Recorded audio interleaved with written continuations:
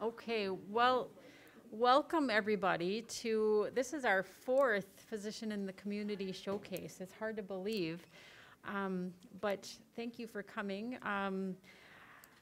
This is, a big day for all of us in terms of all of the work that's been put in over the course of 2 years for the students that are presenting their projects today.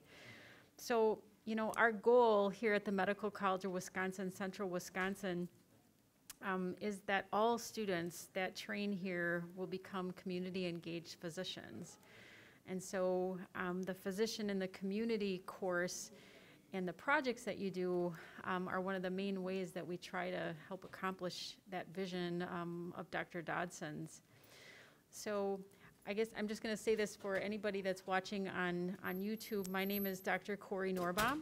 I'm a family physician, and I'm one of the co-directors of the Physician in the Community course here at Medical College of Wisconsin, Central Wisconsin. And you'll meet the other co-director at the end of the program. So just to reiterate again, this 2-year community engaged scholarly project is really a way for students to develop relationships in the community and to develop a better understanding about some of the issues that are facing communities and to think about how the health priorities and the social determinants of health that impact those priorities can affect the health of their patients and the communities that they live and work in. So today, you've been able to see the posters and, talk with students about their projects, but we're going to have 5 presentations, and each of the students will come up and give a presentation, and after the presentation, there'll be a chance to ask some questions. So before we get started with the presentations, I just wanted to give a shout out to Terry Walkush and everybody on the staff here at MCW that helped make this possible, for Peter for getting the live streaming going, and also to Dr. Dodson for her vision and inspiration for this course and the community engaged mission. So without further ado, I'm going to have Colton Brown come up so that he can give his presentation.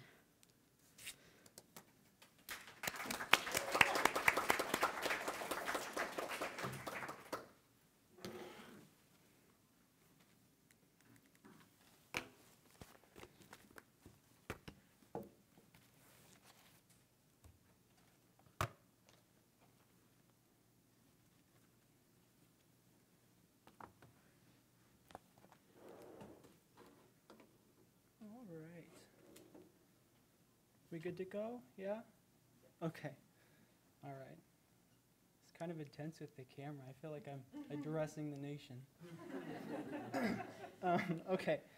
All right. So thanks to everyone for watching today and for letting me kick off this part of the showcase. The title of my project is Lena's Little Learners Using Validated Screening Tools to Detect Developmental Delays During a Pandemic. So we'll start with a little background. For those of you who don't know, Lena is a program that's tasked with supporting language development in kids by educating parents on the importance of talking to their children while they are still young. One of the tools that Lena has in their repertoire to help accomplish that goal are word counting devices that fit in the clothes of their child and help parents to keep track of how often their kid is being spoken to. So if you look up and you see this little fella I have on the screen here, he's wearing the Lena vest, and in the front there's a pouch, and inside that pouch the word counting device goes, and again that just helps to parents to keep track of how many words are spoken to him and how many conversation turns he's taking with the adults in his life. So that's Lena. But I got the idea for my project while working with a graduate of our campus who was also working with the Lena cohort. And as part of his project, we determined that the kids enrolled in the Lena program at that time exhibited higher rates of developmental delay than we would have expected relative to the general population. So we thought this was a bit of a concerning trend, and I decided to do a pilot project to kind of chase down this lead and see how prevalent this issue of speech and language delays might be in our local community here.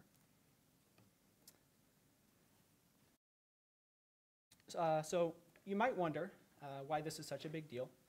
After all, most of these kids are really little.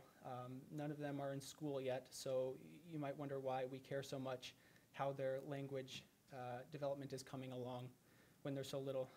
But if you dig into the neuroscience behind this a little bit, it's actually pretty clear that this is important stuff.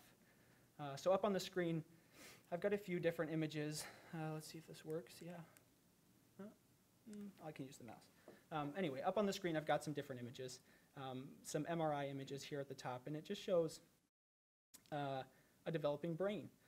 So if we focus in on the images, especially the ones from earlier on in life, you can see that a lot is happening from one point in time to the next. So from 1 week to 3 months to 1 year to 2 years, etc.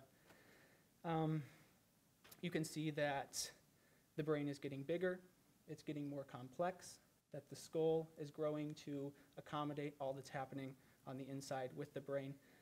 But behind the scenes, what's happening is that the child's brain is growing billions of neurons.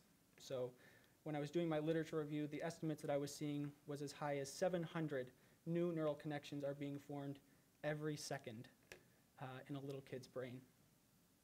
So that's actually reflected down there in that smaller picture down there in the corner. You can see all those connections that are being made as time progresses. And that's really the essence of why early childhood development is so important. Early language really serves as the scaffolding for more advanced skills to be built on. And if this critical window where brain plasticity is at its highest gets missed, it's really, really difficult to go back in time and try to help these kids close achievement gaps after the fact. So, and that happens early, by the age of 5. Just to further highlight the point of the importance of early intervention, this slide shows a graph that summarizes the work of a Nobel Prize winner in economics named James Heckman. So this is the Heckman curve. And his work demonstrated that investing funding into programs that target kids when they're younger provides a much, much, much higher return on investment than investing in programs at later ages. So his work is actually really fascinating, and there's a lot of other economists that have looked at this same issue and have found similar findings. And a lot of the estimates you'll see are as high as $4 to $9 for every $1 invested in early childhood programs is kind of the return on investment. And that return on investment comes in many different forms. Higher achieving kids tend to have lower disease burden later in life, as one example.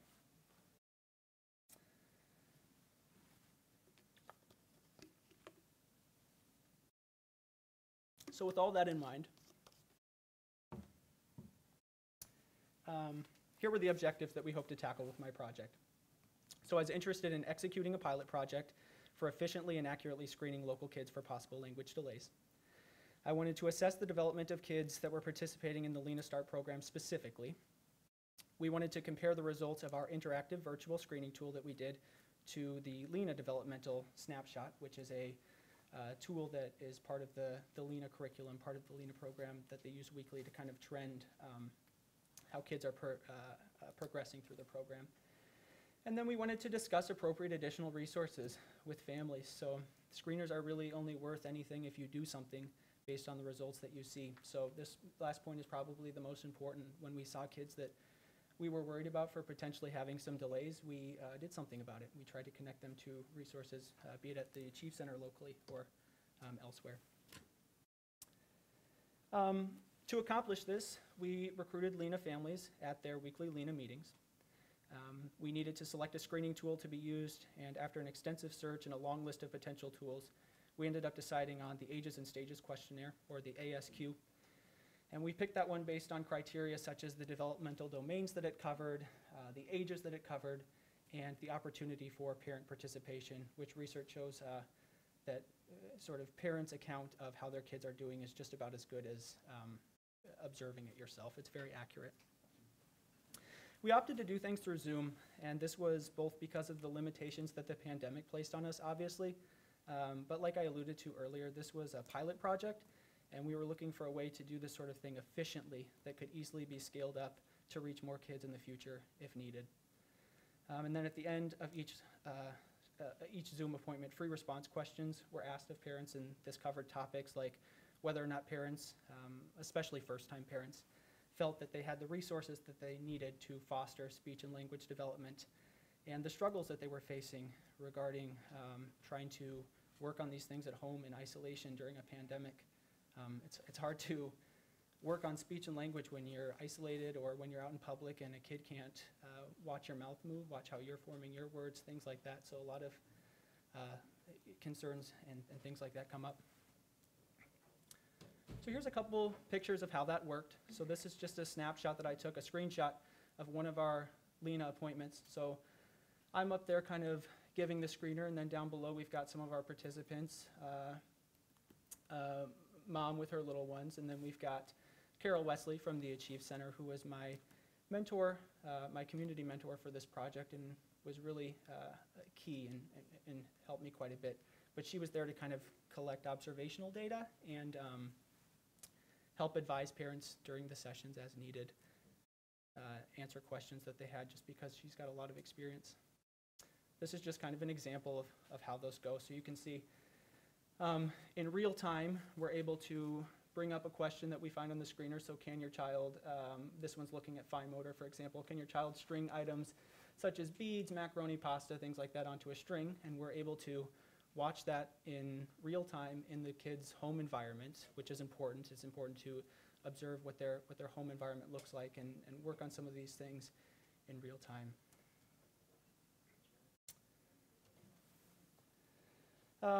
Up top here, that's an example of how the ASQ is scored. So for each child, a numerical score is calculated for each of the areas of development.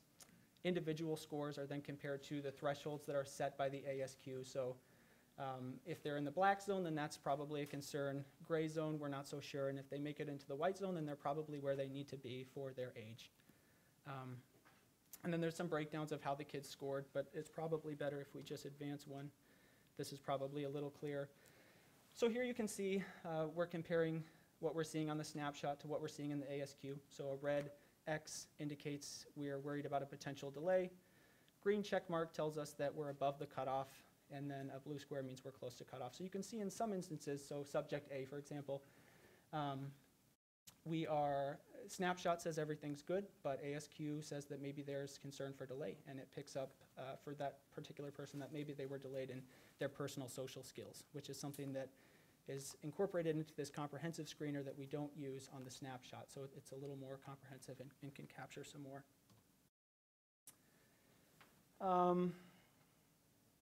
So for the big takeaways, we found that 50% of the participants fell below the ASQ cutoff in at least one category. So a significant amount of these kids had concern for delays.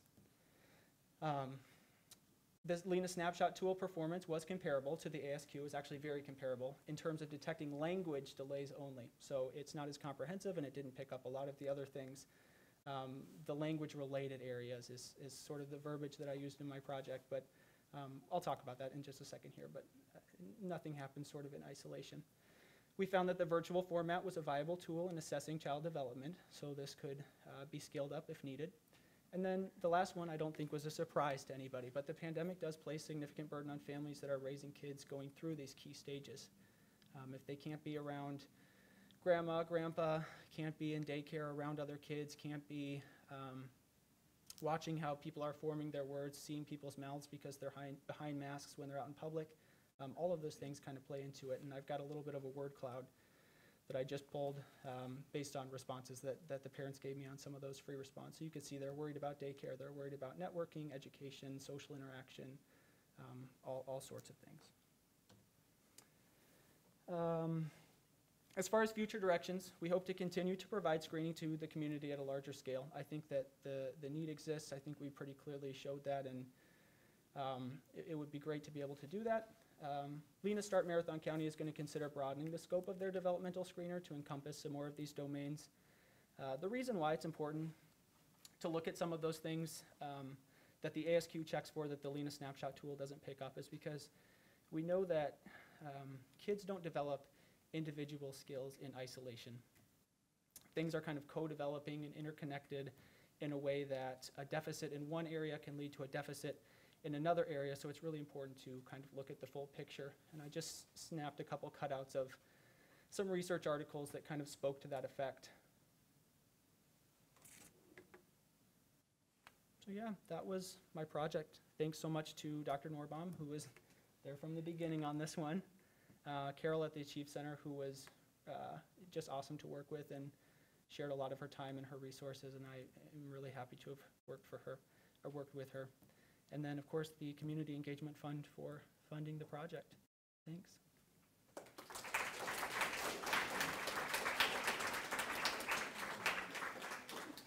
we have time for one question.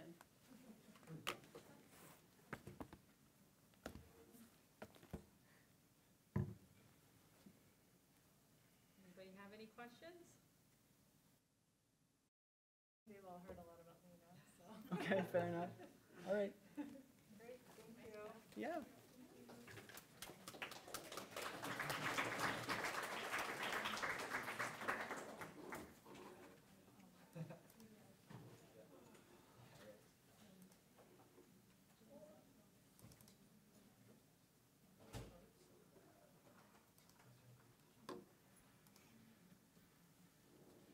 And our next presenter is Amanda Wright. Thank you.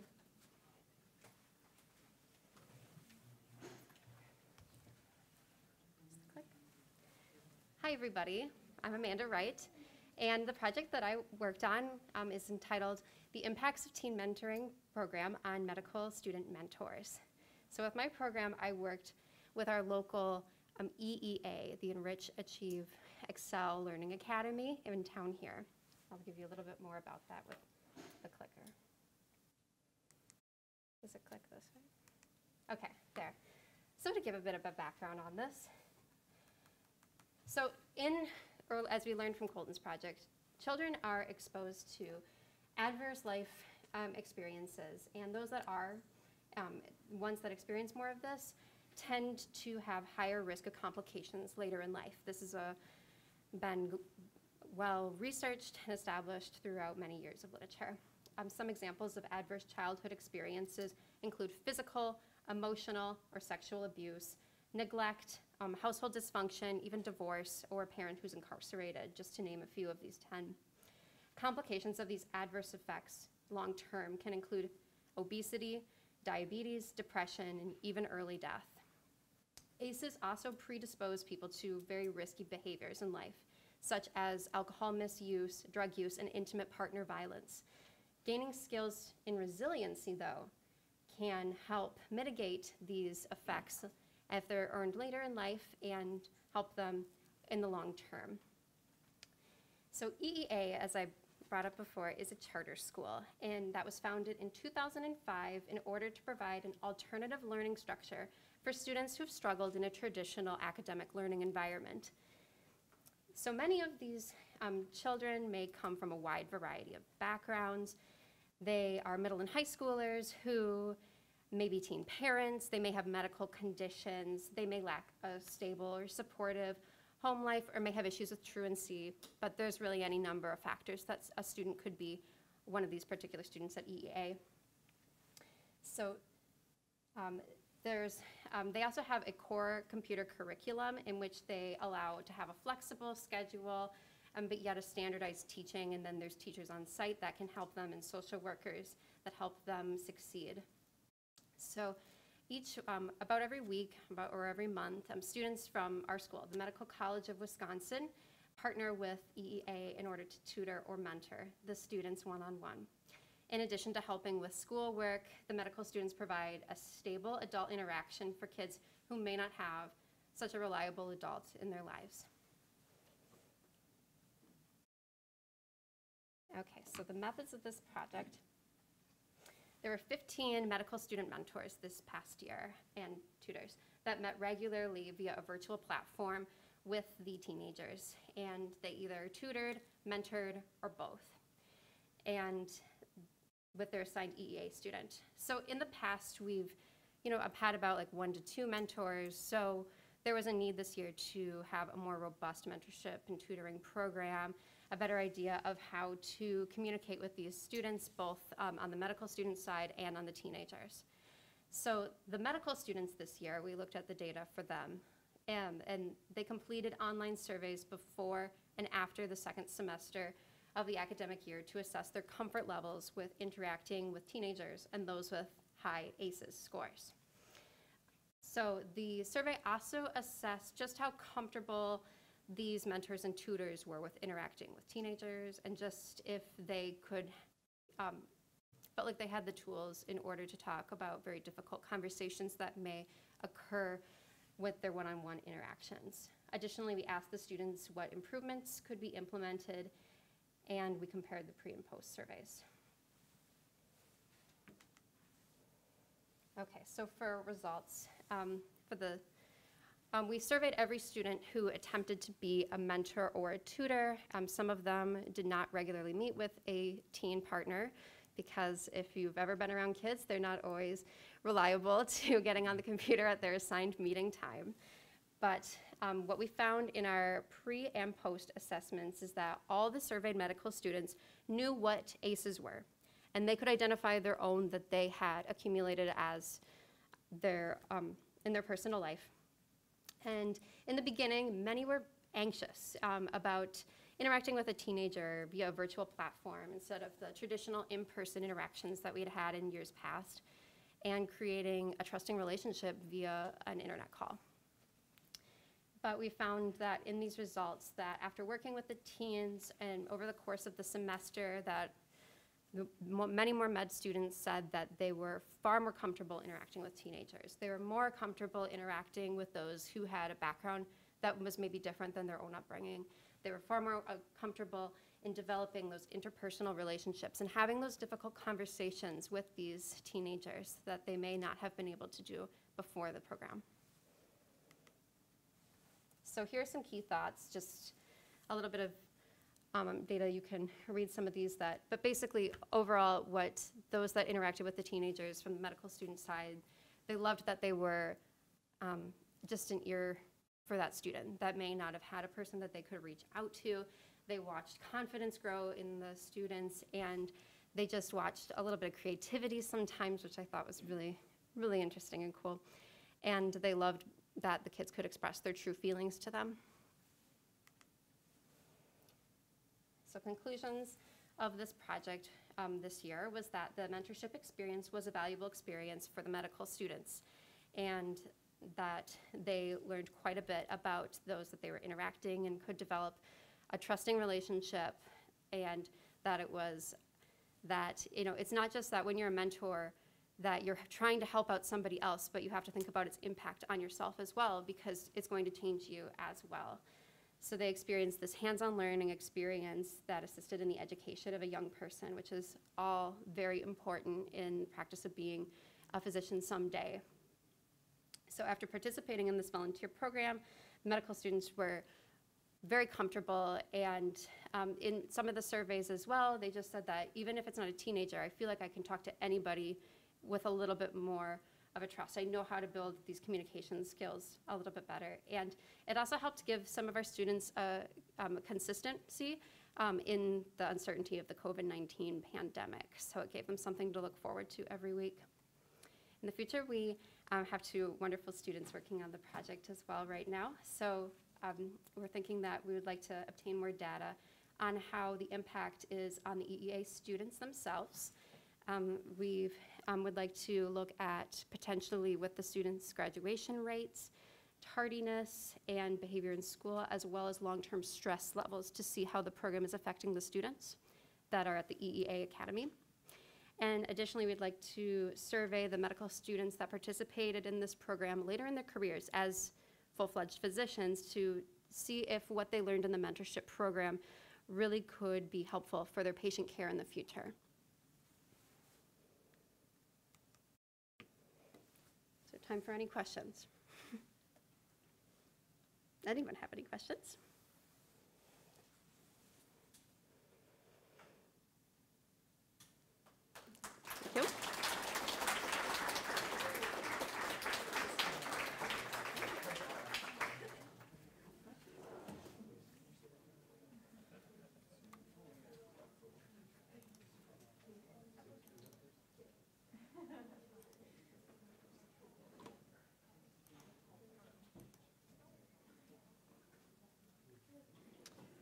Our next presenter is Sierra Dannon.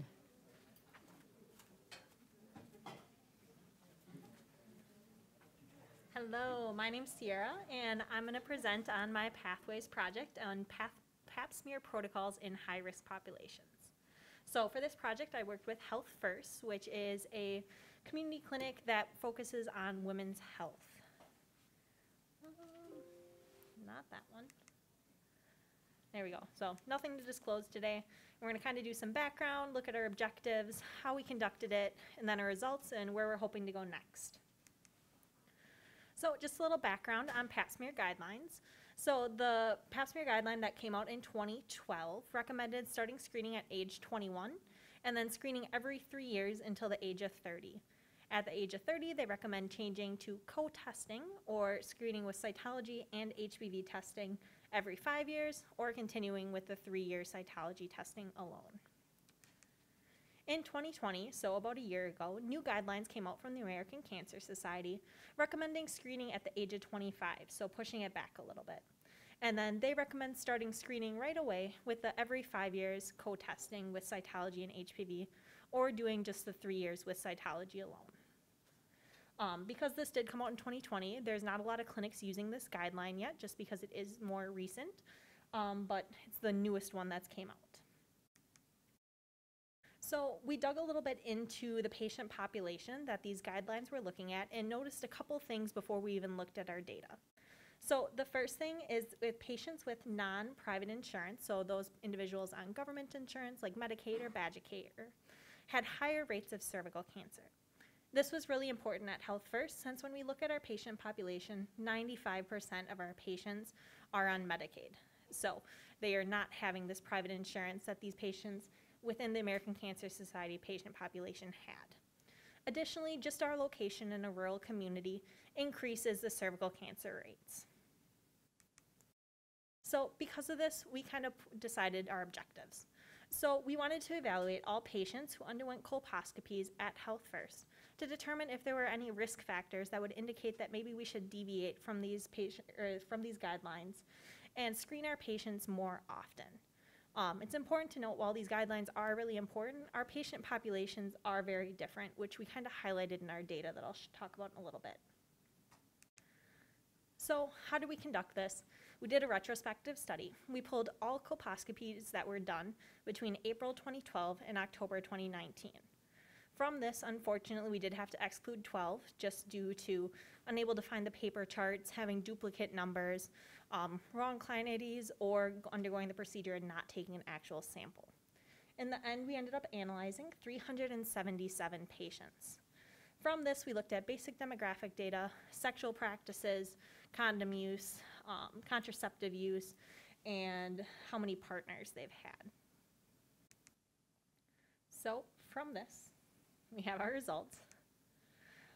So starting with just some demographic data is when we saw the discrepancies between the American Cancer Society's patient population and ours. So first, we noticed the number of colposcopies seems to be increasing each year. It's important to note that 2019 was the highest year yet, and that data only went through October. So this total data was likely higher than this at the end of the year. Additionally, when you look at age of colposcopy, we have 75 patients under the age of 25 that had abnormal pap smears that led to colposcopies. With the new guidelines, with the 2020, these patients wouldn't even be screened yet with pap smears and therefore wouldn't be recognized at this young age. Additionally, our mean age was 30.5. Compared to the American Cancer Society patient population, this is 18 years younger. So we saw that we had a much younger patient population. Next, we looked at the number of sexual partners. Our mean was almost 11, which was much higher than their patient population, which was around 1 to 2. Additionally, you can see we have a wide use of contraceptives. Most common is oral contraceptives. This is where it gets a little concerning. So STI history, lots of STIs within our patients. Most importantly, we have 122 patients who had a history of HPV. With HPV being the #1 cause of cervical cancer, this was a really big concern for us. Additionally, you can see with condom use that a majority of our patients do not use condoms, and small numbers still sometimes use condoms. So this is a big concern because without regular condom use, the spread of STIs will continue to go through our communities. So these are the colposcopy results of the patients. Figure 7 shows all of the results, and then figure 8 shows the individuals who said they sometimes use condoms or don't use condoms at all. You can see the charts are very similar in shape, so we know that condom use is a big concern with our patients. It's important to note too, as we move from the left to the right on the bottom, the results are worse. So benign being the best, and then AIS is cancer. This then is 74 patients who underwent a pap smear within 4 years of having a negative pap smear. So if we would switch to the 2020 guidelines, screening every 5 years, these patients would not be identified until 5 years later and therefore would be missed, further suggesting earlier screening in high-risk patients. So from this, we have a couple recommendations within Health First that we're looking to continue. So earlier pap smears than the recommended 3 to 5 years based on patients' sexual behaviors and STI history. Additionally, we are encouraging condom use since we did have such high STI rates within our patient population. So our future goals, unfortunately, when we started the project, we didn't look at Gardasil vaccination rates or smoking rates. With the new 2020 guidelines, one of the key factors for pushing the age back to 25 from 21 is the increased Gardasil vaccination rates and therefore decreased HPV rates in the patient population the study looked at. So this will be something really important for our patient population to determine if our Gardasil vaccination rates are up or down, and if they are down, really encouraging, of course, getting vaccinated.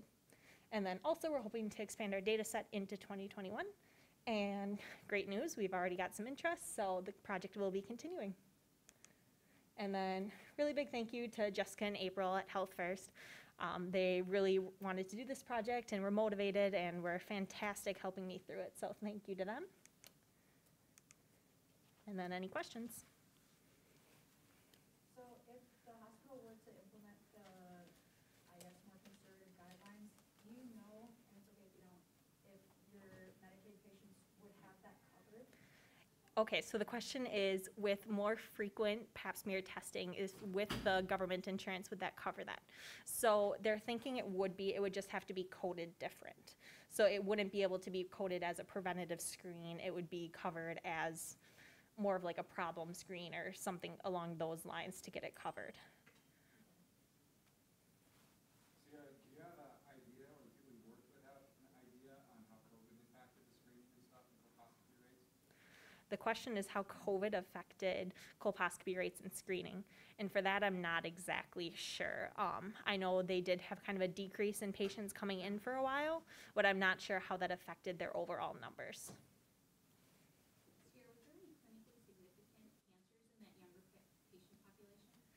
Not that we saw, because it was such a small sample size.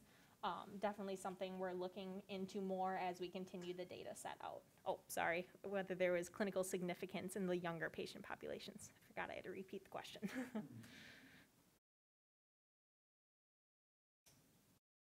All right.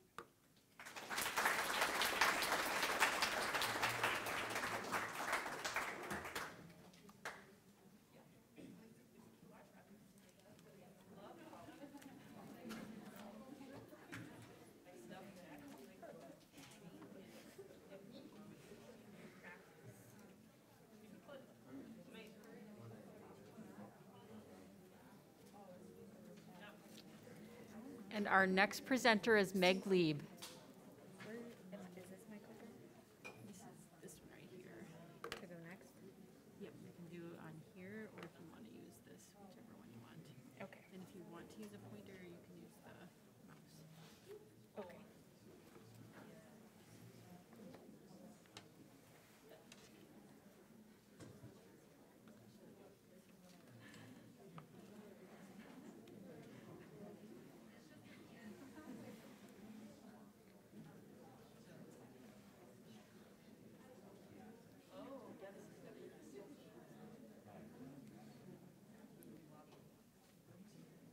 Should we go ahead and get started? Can you guys hear me okay? Holy cow, talking in front of people again, this is new. Okay, so my project is this program we created called SPO, or Seeking Peer Outreach. It's an integrated tiered approach to addressing stigma and isolation in the medical community. So why do we care? The AAMC reports that medical students are 3 times more likely to die by suicide than their same age peers. This isn't something that's new to our institution. As for last fall, this was the email that went out to students as we mourned and moved on from the suicide of MCW student Arman Halim. This was the 3rd student or resident suicide in the past 4 years.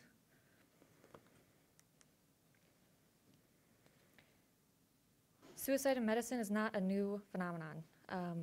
This book here, called What I Learned in Medical School, I think really embodies the culture that contributes to this epidemic, in a sense. It says medical school, in many ways, is like a boot camp. Patriarchal, militaristic, and designed to strip you of your individuality and turn you into a physician clone devoid of personality, emotion, or creativity. Your life is hijacked, you're told what to do every minute of the day, and overloaded with homework at night. Always trying to catch up, you devise ways to try to make up for lost time. You shorten your conversations with friends and family until you virtually no longer talk with them. You limit your daily routines until they're unfamiliar. Before you know it, little of your previous life remains. This culture has created a propensity to last our lifetime. So this data here shows in red is the general public per number of completed suicides per 100,000 persons per year, and blue is physicians. So you can see that throughout our lifetime, a majority of it includes our increased suicide risk compared to the general population. So the objectives of my program were, or my Pathways project, I guess, were to address the alarming statistics, healthcare and educational related suicide, and respond to the institutional suicide rates. We wanted to research existing methods for aligning the Suicide Prevention Council with MCW-specific risk factors, which through a mental health climate survey of the MCW community, we identified as being stigma and isolation. And then we also wanted to identify best practices for making this program accessible to everyone. This was especially important in the time of COVID, but it also is really prevalent in our other campuses with racial and LGBTQIA+ communities. Sorry, I'm not good at acronyms. So this is MCW's first official suicide prevention program. And going forward, the goal is going to be to evaluate the efficacy of the program. So as for methods, the Suicide Prevention Council was actually created in response to the previous suicides. It was started or initiated by Dean Kirshner. And so the SPC, the Suicide Prevention Council, oversees everything that has grown into the SPO, Seeking Peer Outreach program. They oversee the inclusion, function, obstacles, and they also were a big part in identifying the stigma and isolation risks. So over the year or so that I was working on this project, we searched across the nation for different programs that exist that we could use, and eventually kind of realized that there was nothing that really met the caliber of our unique population. We really wanted to make sure we were finding something that had both peer support and training education resources. Oh, sorry, I'm working 2 different things here. So with best practices, that's something I'm going to get to kind of with the rest of the talk. So ultimately, though, peer support comes from a program at Freighter called SOS. The Guardian is kind of a mixed thing that we pulled from various trainings across the country. And then we also created a few things on our own to really enhance the accessibility of the program. So our first step here is we've gotten internal funding from Dean Dodson to implement a pilot program here at Central Wisconsin. So you guys will be the first population who get to experience the benefits of this program. And we're working it in through the 4C navigation team, so making it more catered to learning communities. I'll get into the different ways that we're getting data collection on it. And then we're hoping to just analyze ways that it's causing a culture change and an impact in our community. So to go in more to this, I already explained it a little bit, but let's dissect that out a little bit. So the SOS program is from Freighter, and so here's this pyramid here kind of provides the foundation we built the SPO off of. Tier 1 really includes everyone in the MCW community. It represents colleague support. Tier 2 is kind of an additional level of trained supporters. The attention between Tier 1 and Tier 2 is for members of the community to support each other, erode unnecessary barriers between students and faculty and staff and the various campuses, promote recovery after crises, and promote future functioning and culture of safety. So one of the reasons we went with this model is just because of how much success they've had. This data is over their first year of using this at Freighter. They made it as a secondary victim syndrome program, so after things go south in the hospital, then providers or whoever may have been involved have support from it. So as you can see, those numbers are pretty high with how many, just sheer number of interventions that were done through Tier 2. And then Tier 3 is kind of a third tier support referral for professionals in case it goes beyond those of just being the skills of peer support. So from that, this looks very similar. This is the SPO model. And so Tier 1, again, is created for that cultural change. That's what you guys are going to be experiencing in your learning communities with basic skills of understanding yourself, understanding your peers, learning more about mental health, and helping develop a transparent, vulnerable type of culture. The Tier 2 is the selected individuals. It's kind of in the public health model, represents secondary prevention. It's dedicated to provide the individuals who are Tier 2 trained are dedicated to providing non-judgmental, confidential, safe space for peers with the shared goal of being approachable at any time for anyone. And so these individuals will have a special marking that we're soon to come out with. It's basically just going to be a pin that looks different than everybody else's. So to back up a little bit, you guys will all get a pin with the logo of SPO on it that also has a QR code that's embedded in it. And that QR code is something that you can scan at any time to get different resources, anonymous reporting, a way that you can directly and anonymously contact a Tier 2 or one of the campus's mental health providers.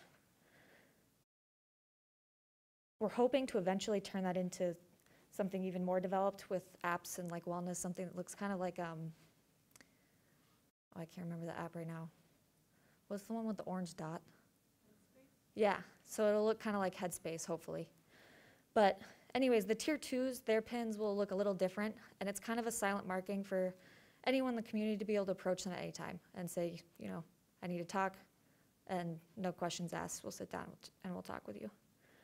And then again, Tier 3 kind of represents all of our third-party resources that we have that once it gets out of the hands of Tier 2 individuals, we'll make referrals for you to have just a little extra help that you may or may not need. Oh, that was where I said the QR code. So, as you can see, this is most of the program so far, or the Pathways project, has been dedicated to developing the program itself, and so there hasn't really been much data collection on it or data that exists other than sort of just the preliminary stuff where we looked into all the other programs. But here's sort of the plan for how we'll analyze the program. So there'll be pre-post surveys for all of the Tier 1 and Tier 2 educational trainings, a qualitative thematic analysis with focus groups and surveys, more for program development and quality improvement, to see how well the program's working, and then use metrics just to kind of see how well. So that'll look a lot like the SOS data I showed you, just see if people are actually even using it.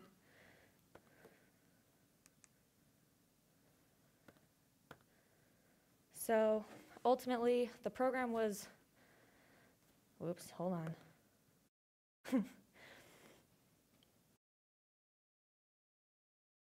So far, we think we've been successful in creating a program that caters to our specific challenges, you know, our unique population of people who are already have a basic understanding of mental health and have a unique, or are uniquely equipped to hide their symptoms if they need to.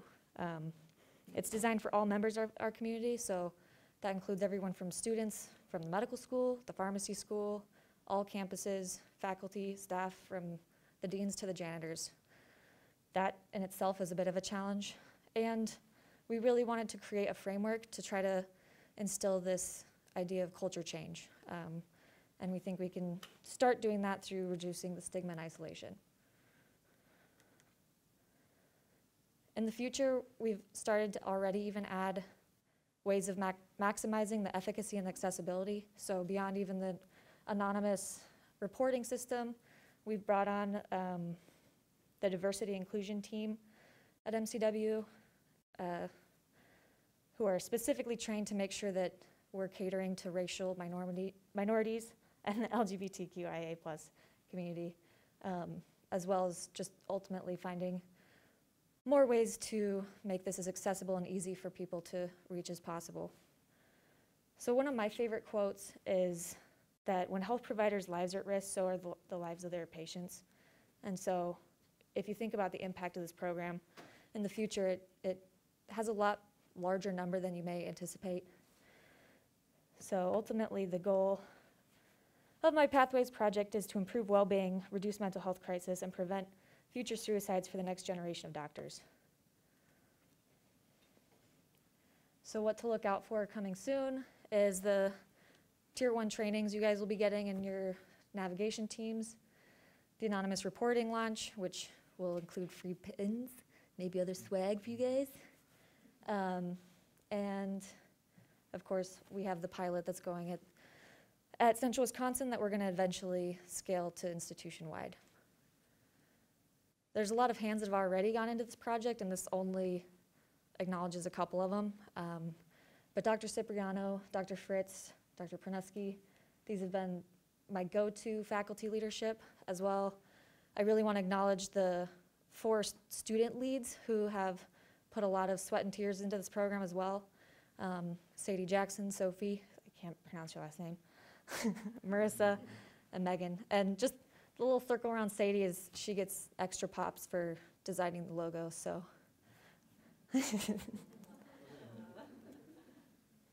Any questions right off the bat?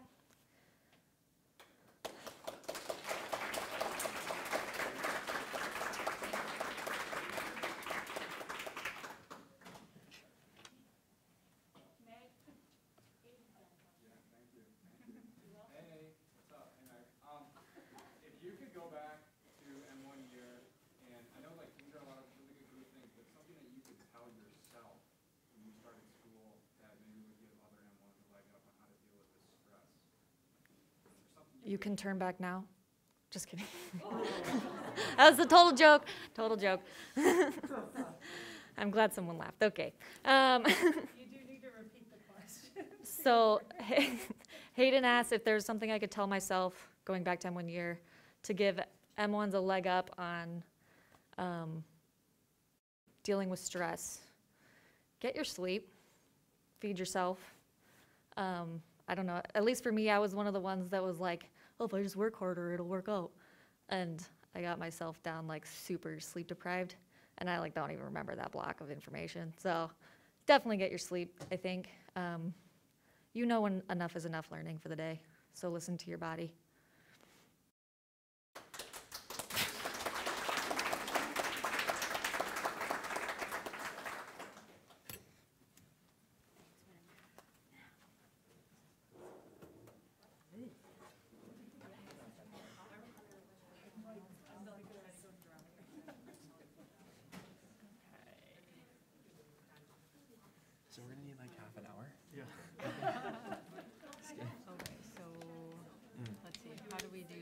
I got it. Yeah, just hit present there. You guys gonna introduce yourselves? Yeah, sure.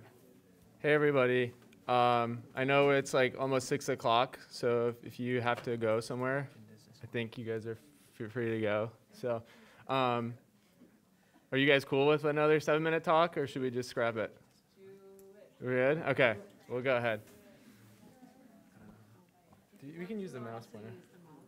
All right, so my name is Marco, and this is Vince.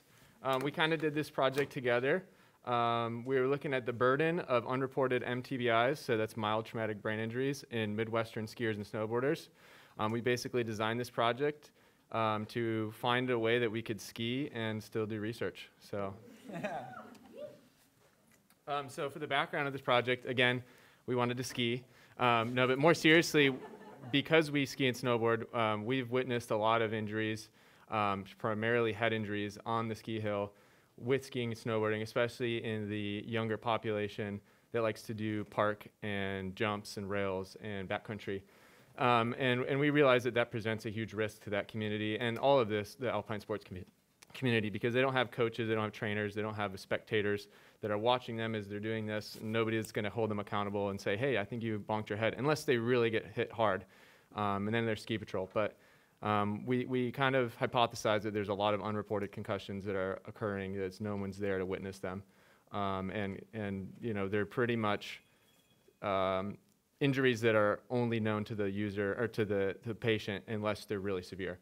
So obviously there's some severe complications of mild traumatic brain injuries, so those ones that kind of lay under the covers and aren't really reported. There's some serious consequences that can happen if they remain under the covers. So one of those first ones is second impact syndrome. It's when you get a concussion when you're already concussed. It can cause pretty significant swelling and has a 50% mortality rate. So it's pretty extreme. We want to make sure people know about that. We wanted to just determine whether that's occurring in our community at all. And then there's increased risk of long-term stuff like CTE, as I'm sure you guys have heard, chronic traumatic encephalopathy, Parkinsonism, and other sort of pathologies that will arise. And then there's also post-concussion syndrome, which is kind of the short-term effects of having a concussion. So, all right, we'll switch.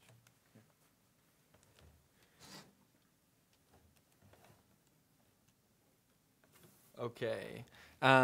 And one thing real quickly too, so yeah, we're working on this project together, but it is twofold. And you'll see what Marco's going to present towards the end, and his aspect is more educational based, and mine is more out on the hill collecting data, and I'll get into that. So as our title is burden of undiagnosed concussions on Midwestern skiers and snowboarders, that's our main question, but we also had two other questions. We wanted to identify the certain population that's most at risk for concussions and suspected concussions. And then we also want to know, why do undiagnosed MTBIs, head injuries, go unreported? So to do this, we developed a survey. It's 29 questions, and we had it on our phone, a screenshot of a QR code. And we would literally go out there and wouldn't ski all day, but we'd be in the chalet, we'd be in the parking lot, we'd be on the chairlift, and we would ask people to do our survey. It's about 3 minutes to take. The beginning questions are all demographics, asking your age, gender, what county or even state that you live in. And then towards the end, we got more into questions that were asking, you know, do you wear a helmet? Do you not wear a helmet? Have you ever had a concussion? Have you ever suspected that you've had a concussion? Stuff like that. And so our results for this, now this question was a yes or no question. And it was, have you ever experienced a diagnosed concussion while skiing or snowboarding? So this is I actually forgot to say, we had 173 participants finish the survey. Sorry about that. So 173 people filled this out, and roughly 10%, 10.5% said yes, they've had a concussion. Does that mean 1 concussion, 2 concussions? We'll get into that, but just yes. And then the next question was, have you ever experienced a suspected concussion while skiing or snowboarding? And again, this was a different question. All 173 participants asked this, and you can see 20.35. So that's, you know, 1 out of every 5 skiers or snowboarders are going out on the hill somewhere, hitting their head hard enough that they're thinking either at that moment or later on, wow, I hit my head pretty hard there. That might have actually been a concussion, but did not go in and get it diagnosed by a healthcare provider. And to break it down even further, we asked another question, and this was, do you suspect that you've had a concussion in the last 3 years? But then we broke it down by age.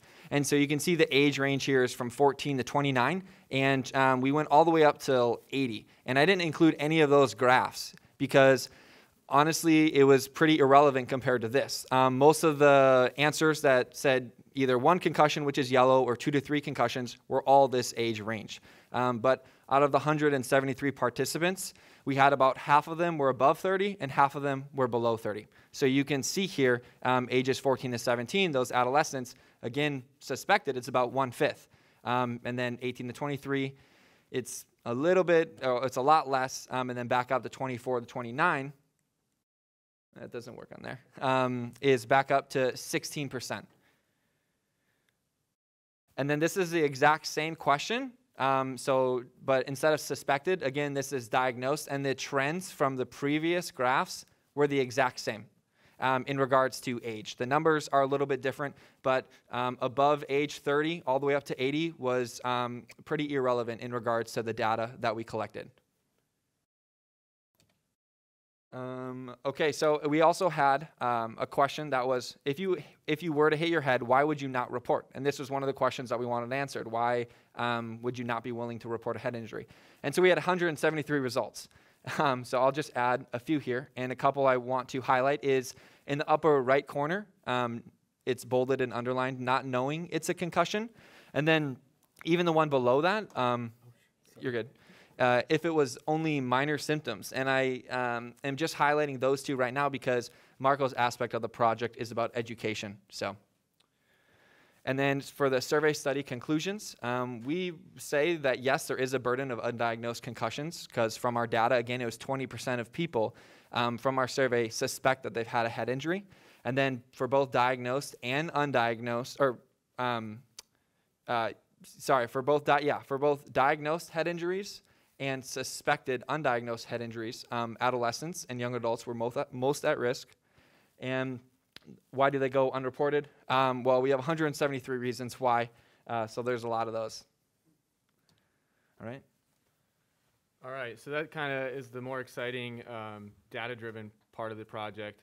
We're working on publishing a short, brief report on that, and it gets down into a lot more nuanced stuff too. There's some really cool things. We had like 32 questions in the survey, so there's a lot of different things that we can kind of break things down by, and some that were statistically significant. So we'll keep you guys posted if you're interested when that paper comes out, hopefully if it does. But then the second part is, so we noticed this difference where we're seeing a lot higher rates of concussions than we expected compared to previous studies that were saying like less than 1% of skiers and snowboarders were suspected to have a concussion from skiing or snowboarding. We're finding it's much higher. By the way, those questions were all from skiing or snowboarding, have you had a concussion? Because we also asked concussions in general, and those were also high, but those were skiing, snowboarding specific, so alpine sports specific. So we wanted to come up with kind of an alpine sports, or at least an extreme sports specific intervention. So the way that we kind of thought would be really good was doing a peer mentorship, as some of the other projects here have shown that peer mentorship seems to have a really high utility. Doing one-off talks doesn't really have a statistically significant benefit when it comes to concussions. So we wanted to try to create a lasting impact. The way we did that was through Cranium Crew, where we find interested individuals that are maybe going to go into healthcare, that have an interest in it or are already working in healthcare. So for example, one of our peer mentors in Cranium Crew is this guy, Andrew. He's on ski patrol, he's an EMT. He's just an all-around stud. He's a pilot too. And he's gonna be a senior in high school next year, but he really dove full head on into learning all he could about concussions and being an advocate and a resource for his friends. Not only when he's on ski patrol, which is great, because we want him, as a point man to say, hey, he knows what to do and where to send people when they come to him, but also when he's just out there bumming with his friends, hitting the jumps and the rails. And that's the goal, is we wanna get as many people as we can through our 2-hour training to be kind of a resource for their friends and for their peers when there's not a coach, when there's not an athletic trainer, et cetera. We also, even though they don't have the greatest impact, we did do some seminars because we feel like it's worth doing in some of these populations where they're not a traditional athlete and they're not going for like the all-athlete meeting where they talk about these things.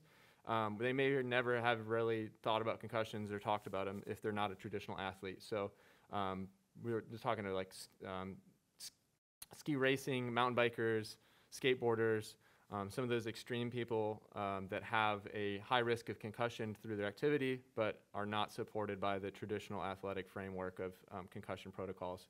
So we did some seminars with those, and we developed a pretty robust talk with some of the physician and professors that we work with. And then we posted that talk and some others online, and we created a YouTube page where we'll be posting more stuff and kind of keeping up with current literature as long as if it's something relevant to the community. There's so many great YouTube videos on there, so we don't need to waste too much time making our own when there's a lot of great resources out there.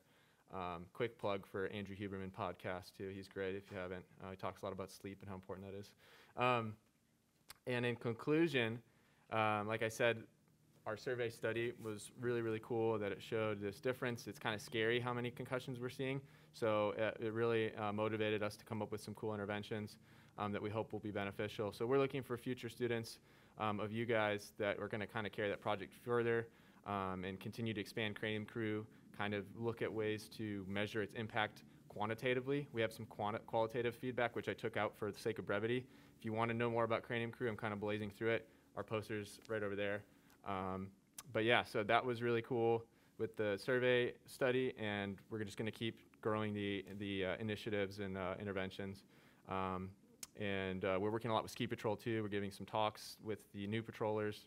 Well, they're all patroller meeting, and then just trying to build some relationships with schools. It was difficult with COVID to recruit people. We do want to recruit kids from traditional sports teams as well, because we feel like this can still have an impact and supplement what they're doing.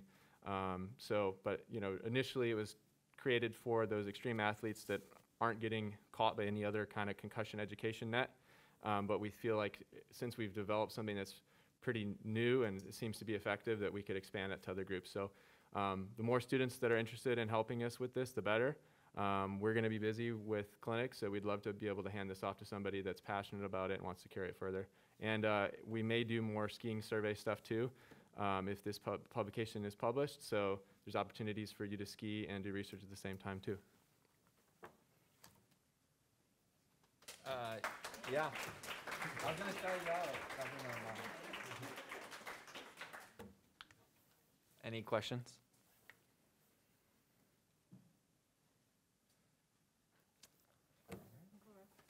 Thank you guys.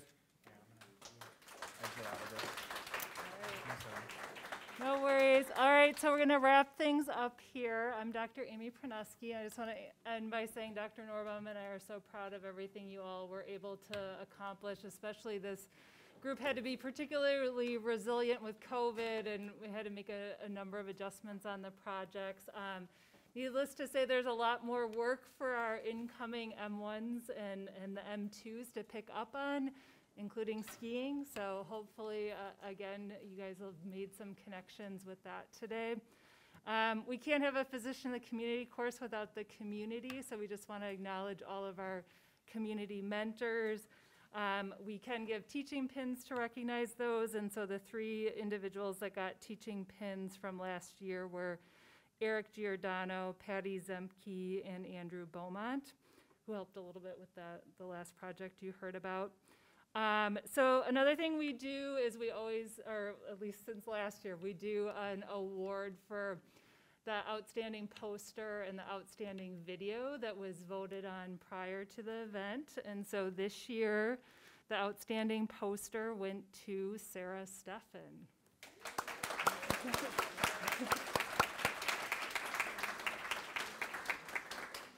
And the outstanding video went to Hayden Schwartz.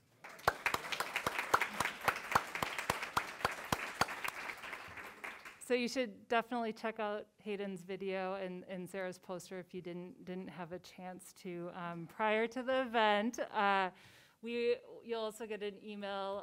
The Century Funds helps cover some swag for you all from the MCW bookstore for winning those awards.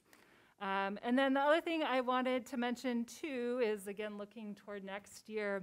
As Colton mentioned, he had received the Community Engagement Award.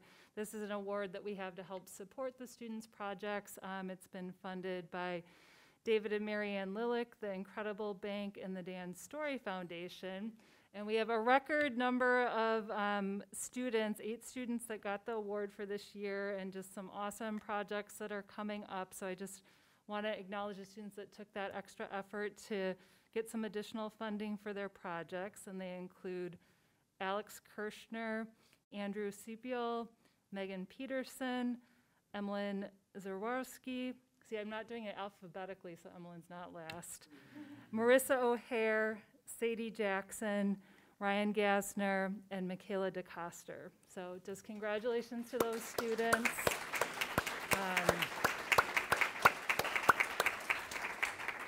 So again, we're looking forward to amazing things. Again, this was just awesome that we were able to actually be in person and have some physical interactions and networking. There's cookies in the lobby, and then the M3 students, if you want to take your posters, feel free. Otherwise, we'll keep them around and maybe use them for other things in the med school. So thank you.